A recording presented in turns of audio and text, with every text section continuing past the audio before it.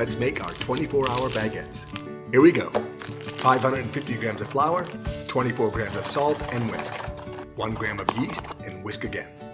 360 grams of water and mix. Knead for 3 minutes and then cover for 24 hours.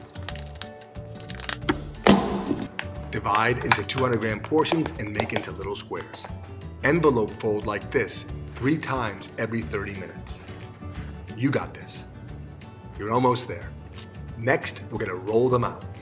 Press and roll from the center to the edge. Just like this.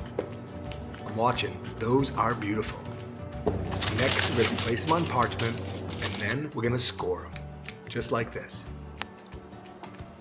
Launch them in the oven with some ice cubes for steam. Baking steel bracelets are optional. See the notes. Remove and enjoy.